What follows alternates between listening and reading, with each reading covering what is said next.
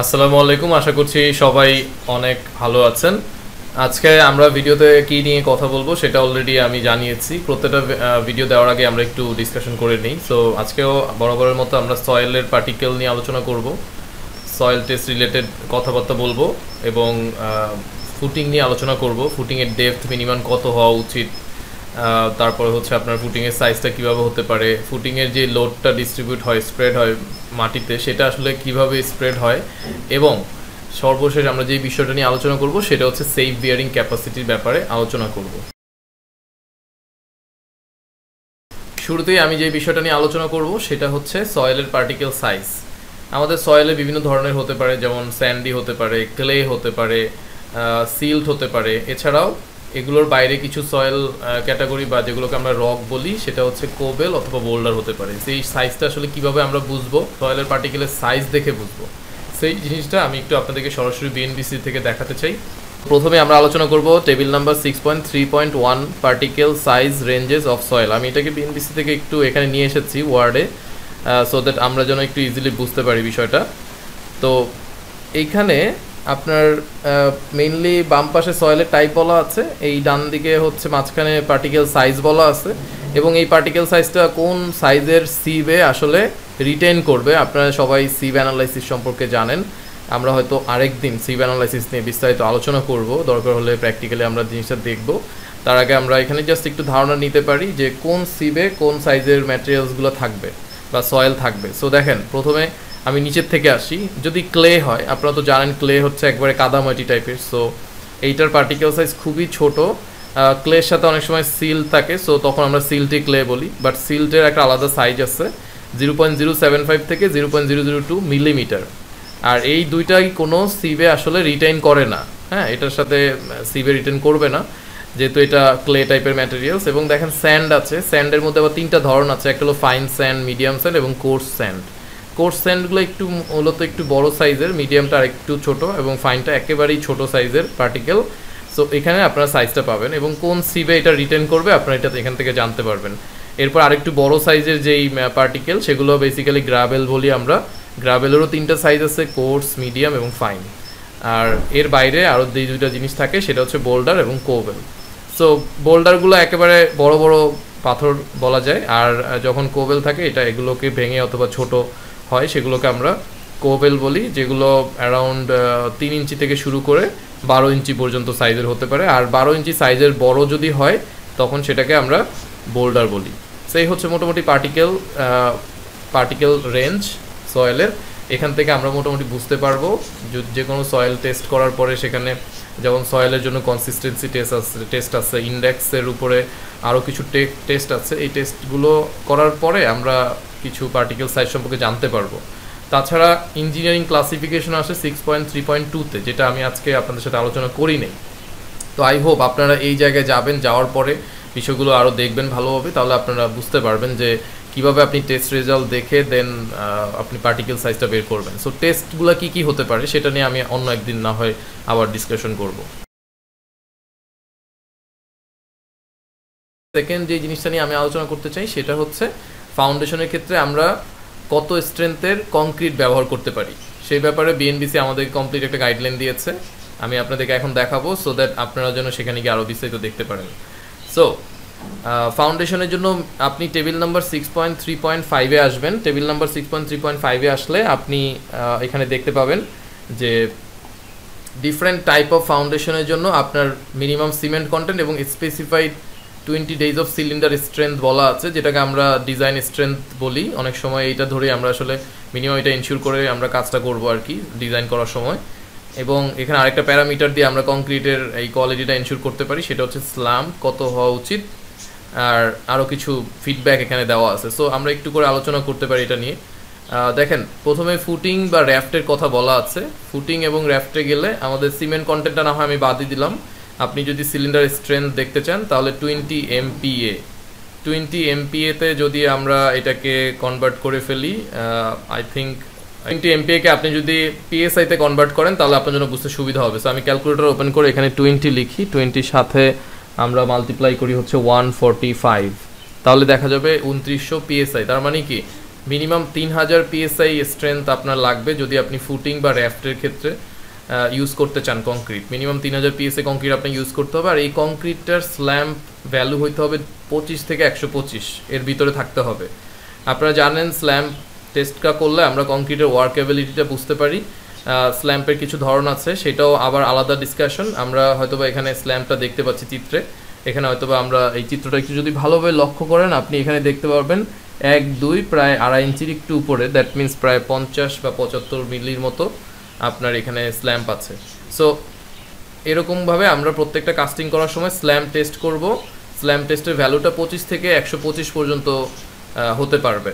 So এখানে একটা রিমার্কে বলা আছে রিটার্ডার এবং প্লাস্টিসাইজার। রিটার্ডার এবং প্লাস্টিসাইজার হচ্ছে এক ধরনের অ্যাডমিক্সচার, যে অ্যাডমিক্সচারটা ব্যবহার করব আমরা যাতে করে কংক্রিটের সেটিং টাইমটা একটু ইনক্রিজ করা যায়, মানে কংক্রিটটা যাতে দ্রুত হার্ডেন না হয়ে যায়। মানে অনেক সময় দেখা যাবে কি কাস্টিং করার ক্ষেত্রে যদি কংক্রিট অনেক দ্রুত হার্ড হয়ে যায় তখন সেখানে একটু প্রবলেম দেখা দিতে পারে বা কাজ করতে ওয়ার্কেবিলিটিটা থাকে না। সো আপনি আরেকটা কাজ আছে, যেমন প্লাস্টিসাইজার আমরা ইউজ করি অনেক সময় দেখা যায় যে কংক্রিটটা তো হার্ড করতে আমরা ডিলে করতে চাই, পাশাপাশি পানিটা কীভাবে কম দিতে পারি। পানি কম দিলে যেটা হবে আপনার কংক্রিটে দ্রুত হার্ড হয়ে যাবে, হয়তো স্ট্রেংথ ভালো পাবো কিন্তু দ্রুত হার্ড হয়ে যাবে। আর যদি আপনি পানি কম দিয়ে কংক্রিটটাকে ওয়ার্কেবল রাখতে চান একটু লং টার্ম, ঠিক আছে, তখন আপনি এই প্লাস্টিসাইজার বা রিটার্ডার ইউজ করবেন, অ্যাডমিক্সচার যেটা মার্কেটে পাওয়া যায়, ইউজ করে আপনি কংক্রিটের ইনিশিয়াল সেটিং টাইমটা বাড়াতে পারবেন, পানি কম দিয়ে এই কাজটা করতে পারবেন। সো সবাই দেখবেন সাইটে যেটা করে ওয়ার্কেবিলিটি বাড়ানোর জন্য অনেক বেশি পানি দেওয়া হয়, যাতে করে কংক্রিটের স্ট্রেংথে আবার এটা মারাত্মক একটা বিরূপ প্রভাব সৃষ্টি করে, তার মানে স্ট্রেংথটা একটু কমে যায়, রাইট। তো আমরা এখানে অ্যাডমিক্সচার হিসেবে রিটার্ডার এবং প্লাস্টিসাইজার ব্যবহার করতে পারি। আর যখন পাইলিং এর ব্যাপার আসে ইনসিটু পাইল, তখন দেখা যায় এখানে আপনার 18 হলেও চলে, রাইট। তো 18টা কত আসলে, 18টা আই থিঙ্ক 2400-2500 মতো। আপনি 18 মাল্টিপ্লাই যদি করেন 145 তাহলে আপনি পেয়ে যাবেন 2600 মতো। তো 2600 PSI কংক্রিট আপনাকে ইউজ করতে হবে ন্যূনতম।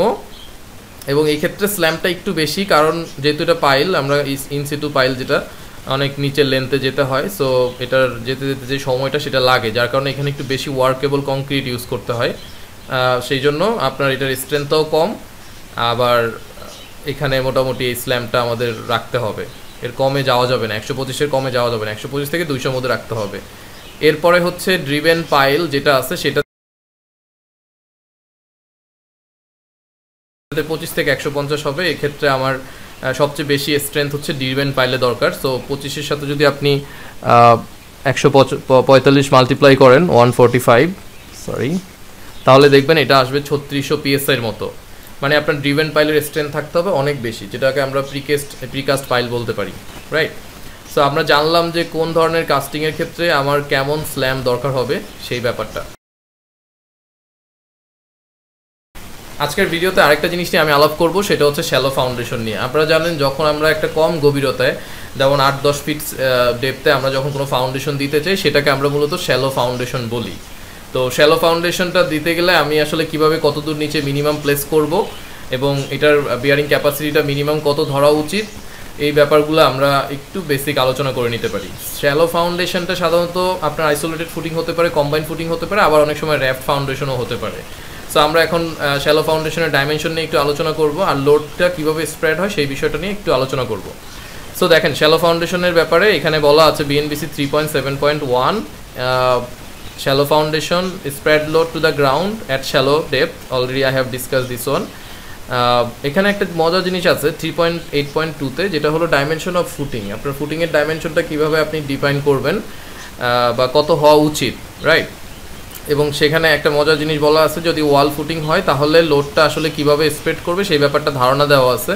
যদি আপনার ফুটিংটা ওয়াল ফাউন্ডেশনের ফুটিং হয় তাহলে ব্রিক অথবা মেশনারি যদি বানান, তা সেটার যে লোডটা স্প্রেড হবে 1/2 হরিজন্টাল টু 1 ভার্টিক্যাল, আবার lime concrete 2/3 horizontal two 1 vertical, এবং সিমেন্টে যদি হয় 1 হরিজন্টাল টু 1 ভার্টিক্যাল। এই বিষয়টা আসলে কি, এটা আপনাদেরকে বোঝানোর জন্য আমি একটু ক্যাডে নিয়ে আসলাম আপনাদেরকে, এটা আমি ক্যাডে রেডি করেছি। দেখেন এটা হচ্ছে আপনার ওয়াল ফাউন্ডেশন, রাইট। সো ওয়াল ফাউন্ডেশনটা যখন আমরা প্লেস করি, সো ইন দ্যাট কেস যে লোডটা আছে, এই লোডটা বেসিক্যালি এইরকম একটা শেপ তৈরি করে স্প্রেড হয়, অ্যাট দ্য সেম টাইম আমি যদি ওয়াল ফাউন্ডেশনের নিচে সিমেন্ট কংক্রিট ইউজ করি তখন লোডটা 1-1 করে এরকম জায়গা নিয়ে সে স্প্রেড হয়। এই বিষয়টাই আমাদের এখানে বিএনবিসি বলেছে। ওকে, এবং আমরা এই ফাউন্ডেশনটা আসলে কিভাবে প্লেস করব সেই ব্যাপারে আমাদের কোডটা ধারণা দিয়েছে আমাদেরকে। ফাউন্ডেশনটা এমন জায়গায় প্লেস করবেন যেখানে ফাউন্ডেশনের লোড ক্যারি করার জন্য অ্যাডিকুয়েট বিয়ারিং ক্যাপাসিটি থাকবে, এরকম সয়েলে আমরা ফাউন্ডেশনটা দিব। ফাউন্ডেশনটা সাধারণত দেওয়ার সময় এক্সকাভেশন নিচে অন্য কোনো এক্সকাভেশন আসছে কিনা এটা অবশ্যই দেখবেন। অনেক সময় দেখা যায় যে যেখানে আমি ফাউন্ডেশন দিচ্ছি কোনো কারণে কোনো এক সময় তার নিচে হয়তো বা এক্সকাভেশন ছিল, সো এটা আশা করি আমাদের সয়েল টেস্ট রিপোর্ট থেকে আমরা পেয়ে যাব। ফাউন্ডেশনটা অবশ্যই আপনার ন্যাচারাল গ্রাউন্ড সারফেস থেকে 500 মিলি নিচে দিবেন। ন্যাচারাল গ্রাউন্ড সারফেস হচ্ছে কি আসলে? ন্যাচারাল গ্রাউন্ড সারফেস হচ্ছে যেখানে টোটালি সারফেসটা আনডিস্টার্ব অবস্থায় ছিল। যেমন ধর আমরা এক্সিস্টিং গ্রাউন্ড সারফেস বলি, এক্সিস্টিং গ্রাউন্ড সারফেসটা হচ্ছে ডিস্টার্ব একটা সারফেস, যেখানে হয়তো মানুষ চলাফেরা করছে, অনেক সময় ওখানে মাটি ওঠানামা হয়েছে, অনেক কিছু হয়েছে, এরকম ডিস্টার্ব অবস্থায় ছিল। আর ন্যাচারাল গ্রাউন্ড সারফেসটা হচ্ছে যেখানে কোনো ডিস্টারবেন্স ছিল না, এরকম জায়গায় আমরা আসলে ফাউন্ডেশনটা দিব। চলুন দেখা যাক, যদি স্লোপিং সারফেস থাকে তাহলে ফাউন্ডেশনটা দেওয়ার নিয়ম কি। আমরা এখন দেখতে পাচ্ছি যে এটা ধরেন একটা হিল, এটা একটা স্লোপিং সারফেস। তো বিএনবিসি বলে কি সেটা একটু আপনাদেরকে দেখাই। বিএনবিসি বলে যদি আমরা হোয়ার foundation two B founded on a slope, the distance of the sloping surface at the base level of the foundation measured from the centre of the footing shall not be less than twice the footing of the with. এটা মানে হচ্ছে, যেটা বুঝলাম সেটা হচ্ছে আপনার এইরকম ফাউন্ডেশনটা আছে 6 ফিট বাই 6 ফিট, তার মানে এখানে লেন্থও 6 উইথও 6। সো আমাদের ফাউন্ডেশনের ঠিক মাঝখান থেকে এই একবারে এই সারফেসের ডিস্টেন্সটা হইতে হবে অন্তত 2 into with of the footing. So আমাদের যদি 6 ফিট উইথ হয়ে থাকে তাহলে এখানে আছে হচ্ছে 13 ফিট 10, যেটা কিনা আপনার 2B থেকে বেশি আছে। So this is all right. এমন পজিশনে আপনাকে একবার এক্সটেরিয়রের ফাউন্ডেশনটা দিতে হবে। তবে আপনি যদি ফাউন্ডেশনটা সেম আরেকটা ফাউন্ডেশন দূরে আরেকটা ফাউন্ডেশন দেন একই জায়গায় সারফেসের উপরে, স্লোপিং সারফেস, তাহলে অ্যাডিকুয়েট সেফটি প্রিকশন আপনাকে নিতে হবে যাতে করে উপরে মাটিটা আবার নিচের দিকে না চলে আসে। সো অ্যানাদার ইম্পর্টেন্ট থিং যেটা হচ্ছে ফুটিংয়ের থিকনেস ন্যূনতম কত হওয়া উচিত, এই ব্যাপারে আমাদের বিএনবিসি অনেক ভালো একটা গাইডলাইন প্রোভাইড করে। আপনার বিভিন্ন ধরনের ফুটিং হতে পারে, যেটা হচ্ছে আপনার ম্যাশনারি ফুটিং হতে পারে, প্লেন কংক্রিটের ফুটিং হতে পারে, রেইনফোর্স কংক্রিট হতে পারে, অথবা আপনার অনেক সময় দেখা যায় যে রেইনফোর্স কংক্রিট প্লাস হচ্ছে নিচে পাইল থাকতে পারে, মানে পাইল ক্যাপ হতে পারে। সো সেই ক্ষেত্রে এগুলোর ফুটিংয়ের মিনিমাম থিকনেসটা কত হবে সেই ব্যাপারে বিএনবিসি 3.8.3-তে দেখবেন একটা ভালো ধারণা দিয়েছে। যে যদি ম্যাশনারি ফুটিং হয় সেই ক্ষেত্রে আপনার 250 মিলিমিটার মিনিমাম হবে, মানে 10 ইঞ্চি হবে, আর অথবা twice the maximum projection from the face of the ওয়াল। এটা আমি একটু এখান থেকে দেখাই আপনাদেরকে। আপনারা যদি ওয়াল ফাউন্ডেশন করেন সে এখানে 2 ফিট 6 ইঞ্চি বা যাই হোক, আপনাদের মেইনলি যে জিনিসটা মেনশিওর করতে হবে যে এই যে ওয়াল থেকে যে মেইনলি প্রজেকশন কতটুকু হচ্ছে, এই প্রজেকশনের সমান আপনাকে মিনিমাম থিকনেস দিতে হবে। মানে আমরা কতগুলো স্টেপে হয়তো বা ফাউন্ডেশনটা করতে যাই, সো স্টেপ করার পরে আমার ওয়াল থেকে ফাইনাল স্টেপটাতে যতটুকু প্রজেক্ট করতেছে, যেমন এখানে 1 ফিট প্রজেক্ট করেছে, সো আমার থিকনেস অ্যাটলিস্ট 1 ফিট হতে হবে, আমাদেরকে বিএনবিসি এইটাই বলে। এবং প্লেন কংক্রিট দিয়ে যদি হয় তাহলেও একই অবস্থা, সেক্ষেত্রে 200 মিলি বা twice the maximum offset in a step footing. আমরা যেটা সচরাচর ব্যবহার করি যে ফুটিংটা, সেটা হচ্ছে reinforce concrete footing. So reinforce concrete footing যদি হয় মিনিমাম 6 ইঞ্চি আপনার দেওয়া উচিত মিনিমাম থিকনেস, এর কমে দেওয়ার সুযোগ নাই। আর যদি এটা সেম জিনিস যদি পাইল ক্যাপ হয়, রেস্টিং অন পাইল মানে পাইল ক্যাপ, সেক্ষেত্রে 300 মিলি বা 12 ইঞ্চি দিতে হবে। তো এখানে রেকমেন্ডেড ভ্যালুটা হচ্ছে 12 ইঞ্চি। এরপরে চলে আসা যাক ডেপথ অফ ফাউন্ডেশন। ফাউন্ডেশনের ডেপথটা আসলে কত হওয়া উচিত। বিএনবিসির 3.8.6-এ বলে ফাউন্ডেশনের ডেপথ মিনিমাম 1.5 মিটার থেকে 2 মিটার হওয়া উচিত। সেটা হচ্ছে কোয়েসিভ সয়েল, যেটা ক্লে টাইপের সয়েল, সেটাখানে 1.5 মিটার, আর যদি কোয়েশন লেস হয় স্যান্ডি টাইপের সয়েল, সেই ক্ষেত্রে 2 মিটার আপনাকে ডেপথ দিতে হবে। দ্যাট মিনস 5 থেকে 7 ফিট মিনিমাম আপনার ডেপথ দরকার হতে পারে। এটা বেসিক্যালি মোটামুটি যে কোনো স্ট্রাকচারের জন্য মিনিমাম এটা দিতে হবে। আর যদি স্ট্রাকচারটা টেম্পোরারি কিছু হয়, যদি আপনি টেম্পোরারি কিছু বানান, সেক্ষেত্রে বিএনবিসি 400 মিলির কথা বলে, বাট আমি রেকমেন্ড করবো অ্যাটলিস্ট 2 ফিট নিচে দেওয়ার জন্য ফর টেম্পোরারি স্ট্রাকচার। যেমন ধরেন আপনি হয়তো বা কনস্ট্রাকশন সাইটে একটা ছোট শেড বানালেন যেটা হলো টেম্পোরারি ইউজের জন্য, রাইট, এরকম কিছু হতে পারে, সেই ক্ষেত্রে অ্যাটলিস্ট 2 ফিট নিচে আপনি ফাউন্ডেশনটা দিবেন। সো এখন আমরা কথা বলবো হচ্ছে প্রি অ্যাজুমটিভ সেফ বিয়ারিং ক্যাপাসিটি নিয়ে। অনেক সময় দেখা যায় কি অনেক বিল্ডিংয়ের ক্ষেত্রে সয়েল টেস্ট করতে চায় না মালিকরা, সাধারণত একতলা দুইতলা বিল্ডিং করতে গেলে সয়েল টেস্ট করতে চায় না। সেই ক্ষেত্রে ডিজাইনার চাইলে প্রি অ্যাজম্পটিভ ভ্যালু ইউজ করতে পারে, তাও সেটা করার আগে ওখানকার এরিয়া সম্পর্কে, ওখানকার সয়েলের একটা ওয়াক ওভার সার্ভে বা এই ধরনের ভিজুয়ালি ইন্সপেকশনের প্রয়োজন আছে, বা কিছু টেস্ট আছে যেগুলো কম ডেপথে করা যায়, সেই ধরনের কিছু টেস্টও ধারণা বা দেখে নিতে হবে। অ্যাটলিস্ট ডিজাইন করার পরে কনস্ট্রাকশন করতে গেলে যখন আমরা কূপ খনন করি বা আমরা যেই ফুটিংয়ের জন্য যেটা করি, যেই পিটটা আমরা তৈরি করি, এক্সকাভেশন করি, সেইখানেও আমরা এটা সম্পর্কে ধারণা পাবো সয়েল সম্পর্কে। যাই হোক, সেই প্রি এজম্পটিভ ভ্যালুটা আসলে কত হতে পারে সেই ব্যাপারে বিএনবিসি টেবিল নাম্বার 6.3.7-এ বলে দিয়েছে for lightly loaded structures. So lightly loaded structures কি জিনিস সেই ব্যাপারটা আমাদেরকে একটু জানতে হবে। এটার ব্যাপারে দেখেন এখানে স্টার দেওয়া মানে এটা নিচে বলা আছে লাইটলি লোডেড স্ট্রাকচার মানে হচ্ছে 2 তলা বা তার থেকে কম যদি স্ট্রাকচারের সাইজ হয় তাহলে সেটাকে আমরা লাইটলি লোডেড স্ট্রাকচার বলতে পারি। বেসিক্যালি লাইটলি লোডেড স্ট্রাকচার বলতে এখানে বোঝানো হচ্ছে 2 তলা বা তার থেকে কম, এবং ক্যাটাগরি থাকবে A B C D. ক্যাটাগরিগুলো basically আপনি যদি একটু দেখেন পার্ট 3-তে চ্যাপ্টার 2-তে আপনি ক্লাসিফিকেশন পাবেন, সেখানে দেখবেন এ মানে রেসিডেন্সিয়াল, বি মানে হচ্ছে এডুকেশনাল, সি মানে হচ্ছে ইনস্টিটিউশন ফর কেয়ার এবং ডি হচ্ছে হেলথ কেয়ার। সো এর বাইরে অনেকগুলো অকুপেন্সি ক্যাটাগরি আছে, সেগুলো আপনারা দেখবেন এখানে গিয়ে। বাট এই 4 ধরনের বিল্ডিং করলেই আপনি যদি সেগুলো লাইটলি লোডেড স্ট্রাকচার হয় তখনই আপনি এই বিয়ারিং ক্যাপাসিটিগুলো ব্যবহার করবেন। সো এখানে বিয়ারিং ক্যাপাসিটি বলা আছে, তো আপনাদেরকে জাস্ট রিকমেন্ড করি যে কোনো ফাউন্ডেশন দিতে গেলে lightly loaded structure at least 1 TSF বা 2 KSF এর নিচে আপনারা অবশ্যই সেখানে ফাউন্ডেশন দেওয়ার চেষ্টা করবেন না। যদি এরকম থাকেও আপনারা অন্ততপক্ষে সয়েলটাকে ইমপ্রুভ করে নিতে পারেন।